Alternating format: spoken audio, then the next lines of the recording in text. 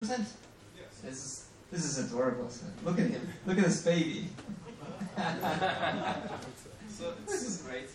maybe it's not a too light prototype. That's why it has wheels. It's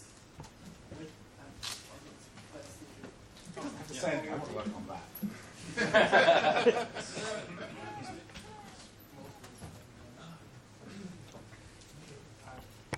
It's a cryogenic Mervyn restoration.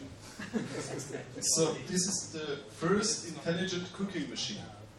It has a computer inside, it has lots of sensors, it is online, and it is already linked to an online recipe database, but it's all pretty rough. So we have the website half running on a smartphone, but one interesting thing would be to make an Android app to steer this, to guide you through the recipe. Please give me an onion, you put the onion in and it starts cooking. So what's the intelligent part? I missed that. Choosing the onion. For example, not burning the onion. Apple from onion.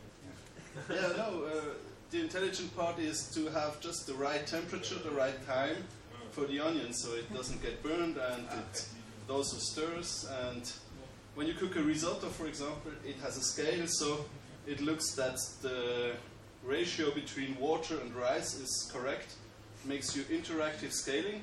It won't tell you give me 100 grams of rice, it just tells you give me rice and shows you progress bar and says stop, that's enough. Okay. That's good. Okay, so food generator. Yeah, food generator. Okay.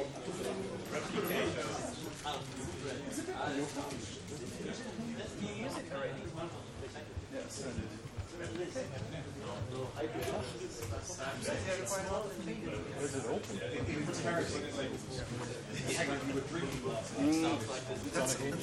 It's currently the second generation prototype. Okay, no. And So it's we have quite the fresh, intelligent so food generator, or the Android app for the intelligent food generator, and we have another idea. I'm fighting